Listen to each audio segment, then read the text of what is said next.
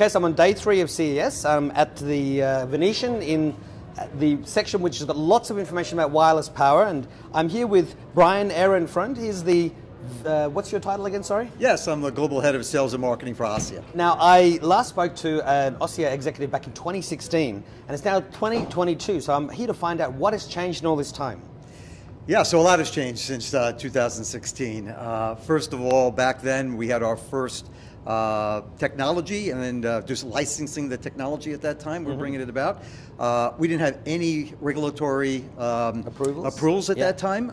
Today we have FCC approval here in the United States and 45 some odd other approvals now globally throughout Europe. We have CE, UK, Australia, New Zealand this last quarter we received, and also throughout Latin America. Now, most people think of power over the air solutions as being something that can charge your mobile phone or your other devices at a distance. That's what was promised all that time ago, and we've seen Motorola and Lenovo and Xiaomi last year showing off demo units, but there's lots of other applications. So how close are we to commercializing the ability to charge my phone over the air, and what else can we use the technology for? What will we see it in this decade? Yeah, matter of fact, this is a year of commercialization. So actually, I do have some examples of a partner we have, Arcos, in Paris, France. Yeah. They are going to introduce, and we have prototypes here, of 4 consumer devices. Sure, we'll go and have a look at that in a sec, but we'll keep going. Perfect, yep.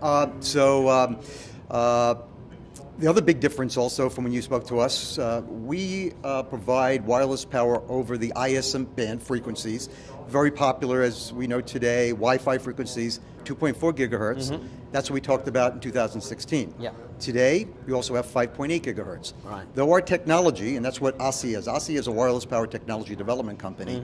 We're not a manufacturer, so we provide basically the roadmap, if you will, right? The intellectual property. You're licensing the technology. We're licensing the technology, exactly. So now we have a 5.8 gigahertz, Japan 5.7 gigahertz reference design, and we have actually the system back there, which we didn't have in 2016. Yeah. Anywhere between is some variables, but double, triple to quadruple the amount of power and distance. Whilst being safe and not frying people. Meeting those regulatory specifications. Because that was something that people were concerned about, but clearly that's not an issue at all. We've proven now in 45 countries and growing, yeah. So how long, before we look at the devices, how long will it be before I can get an iPhone or a Samsung with the technology built in? I can buy a little wireless power router and it will send me the power. Yeah, I'd be amazing if I could predict when that would be. I'd go right to the winning lottery numbers and go predict those. We did have Samsung announce at CES that they can harvest RF waves from your Wi-Fi router to recharge the remote. Quite honestly, it's just not enough ambient. I mean, a remote is not your mobile phone. It's very low power requirement. Very for a low, remote. yeah. So we see this as, quite frankly, evolutionary, not revolutionary. We'd like it to be revolutionary, right? So we see there's going to be an interim step prior to being built into the phone. So you'll have companies that we're working with today that will build phone sleeves with Cota into it. In 2019, also another difference from when you first met us, we won the CES Innovation Award for a phone sleeve concept design. We call it the Cota Forever smartphone sleeve. And I mean, originally, before phones had wireless Qi charging built in, you could buy little adapters that would plug into your Lightning or USB socket, and you could put it behind the phone in the case, and it would transform your phone into a wirelessly Qi charging phone. So that's sort of what's going to be happening, you're saying, with so we phones. See these dongles, if you will, the sleeves of dongle. Matter of fact, our prototype that we built also has Qi in it. So we're very complementary to Qi. Matter of fact, we also introduced another difference, another award-winning innovation that we developed, which is our Cota Power Table. And we go over there, I'll show you. The table we're showing there is actually a completely wireless powered table that can go into a restaurant, a cafe, an airport, coffee shop, that's now getting power through the transmitter and powering phones on top of the table with Qi. Well, let's go and have a look. We're combining both. Let's go. So this is our 2.4 gigahertz transmitter that this reference design and concept was for industrial use, buildings. You think of drop ceiling in a building, you'd have this 60 centimeter by 60 centimeter transmitter. We're agnostic to the form factor. Happens to be the design that we came up with, but our partners will come up with all other sorts of designs.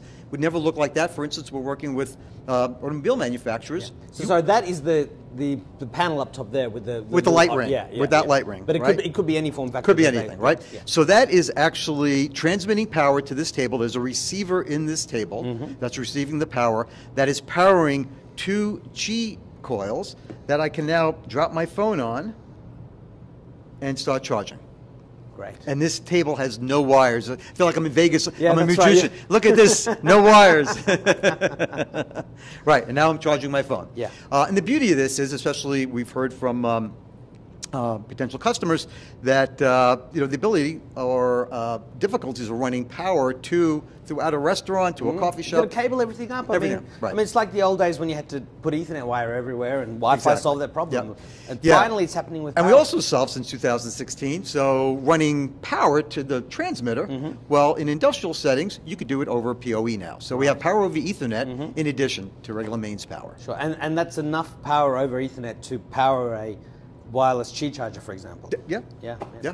Great. Yeah. Yeah. So here are some of the devices we announced in the fall. Consumer products company Arcos out of Paris, France. Yeah.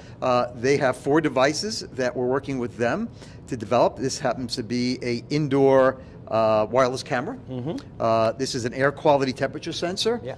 For sleeves to watch, a health fitness smartwatch. smartwatch, and a tracker, like a pet tracker or a luggage tracker, whatever you want to put it on. And if I was to put a phone down on that section that right there, so I'm just going to grab my phone and put it on the table over here, and Apple has moved the coil, as you were saying. Let's just leave it there for a sec.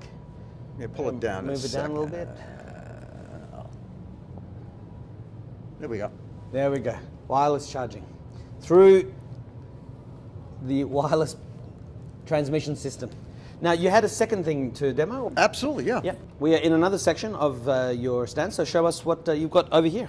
Yeah, so this looks like the panel that's in the ceiling. This is actually exactly, it just shows you on a stand. So this is the exact same panel that's in the ceiling from a 2.4 gigahertz transmitter technology. But we were talking about, we see this as being kind of an incremental process, an evolution. So we'll see phone sleeve manufacturers, consumer device manufacturers, we're talking with a ton of them, that will take these reference design, make it a lot better. But this was we designed in 2019 for the iPhone 10. And so it's an iPhone 10 phone sleeve. And that was the award yeah, winner that won at the time. 2019 CES Innovation Award. Right. Yep. And we've got some chipsets down here. We have actually we have a partner in Japan. We have a sales and technology partner in Japan called Murabun Corporation. Also another big difference. We have back in 2016, count on probably 10 fingers how many partners we have. Yeah. We have over 40 today, right. Partners globally throughout. So including companies in Japan like Murabun Corporation, Toyota Gosei, Toyota Corporation. These are all up on our website that you can see publicly announced. I mean, it'll be great to see the wireless technology in the car. So you get in the car, phone's in your pocket, it just starts charging. Exactly. So they developed, as a proof of concept here, a temperature humidity sensor. This would be more for industrial building use. And it would look like that, but they put a clear case on it so you could see the actual components. This is the antenna, the receiver antenna. This is the battery that you never have to replace because we're charging it forever. It's forever. And is it I mean, it's lithium ion or it's a super cap? What sort of battery technology is it? So it's using NGK's Incansera technology. And does that mean that it doesn't have a traditional lithium ion life cycle? Yep. Yeah. Yep. Okay. Yep. And they can actually tell you a lot more about that than I can. Yeah. Sure. But I mean, also, presumably by the time that battery might need requiring, it's probably good the whole component will be replaced with a newer version of that technology. And I didn't even mention, so other than, in addition to, I should say, to Murabun and Toyota, NGK is also a partner. Right. So NGK is incorporating their technology into the devices. So now moving down, you can see we're getting smaller. This is a 40 by 40 centimeter transmitter. We've referred to it as either Cota Home or Cota Home Office. You could, it's kind of getting smaller now that you could put into a home, right? Yeah, it looks more like the size of a router that you have with your Wi-Fi. Exactly. I mean, a bit bigger than that, but not much. Yep, this is a concept. So we're delivering these this year to partners, part of our reference design kit.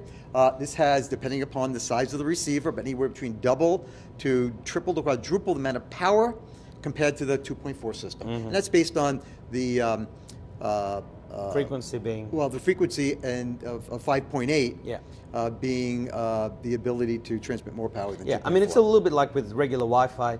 For years we've had 2.4, but they had 5 gigahertz, which was designed originally for AV systems to send high quality. And a lot of people now choose to use 5 gigahertz for their Wi-Fi because it's got less interference than 2.4 with less interference. People always ask, what about interference? Well, this solves that problem. It is very crowded at 2.4, not as much. And then conceptually, you take it even down a step further. You take it to basically a 1 foot by 1 foot, very thin transmitter that you think of these, you could put it maybe on a desk, or maybe even we have concepts where the plug goes right in, you just plug it right into your wall socket. And this is your transmitter for your home. So we've come a long way since 2016, as you can see. Well, I mean, essentially this is the decade we're going to be able to be finally putting this technology into our homes, and you'll be everywhere. And then, of course, the energy companies are going to have to figure out how to bill you for the power and then make sure you're not getting it from the store next door. But I mean, that's a problem that will be solved. Well, I think we've all recognized too the amount of battery chemistry that's required. Quite frankly, cannot. Well, first of all, from an environmental standpoint, it's not very clean, right? This is very green. They talk about the lithium mines looking like moonscapes. Right, exactly. Well, I remember back in the 2016 interview talking about how you would have little, much tinier batteries because you wouldn't need that huge amount of battery power on demand because you'd have wireless power wherever you went. You'd either have smaller batteries, very true, or no batteries at all. Like this is a electronic shelf label. That you can update price tags for retail stores. We're just showing a graphic here. That has no battery chemistry. These are 2 supercapacitors. So we eliminate batteries completely. I mean, but isn't a supercapacitor a type of battery because it's storing energy? But it's energy storage, battery, but no chemistry. Well, I mean, the whole idea of having a little battery was in case there was some sort of outage, and at least you could still have a bit of power. But you just like one of the requirements for us as far as the receiver, you need some sort of energy storage capability. So whether it be a battery, smaller one, or a supercapacitor, but you need someone to store the energy. Well, this is all the sci-fi stuff coming true. Science fiction to science fact. It is. Any final messages for the people watching? Other than that, 2022 is the year for really wireless power. I mean, we see the proliferation of IoT devices. The projection is by 2030, 1 trillion devices. It can't happen without wireless power. There's not enough battery chemistry. So it's exciting. Wonderful. Well, Bryan, thank you very much for your time. Alex, thank you.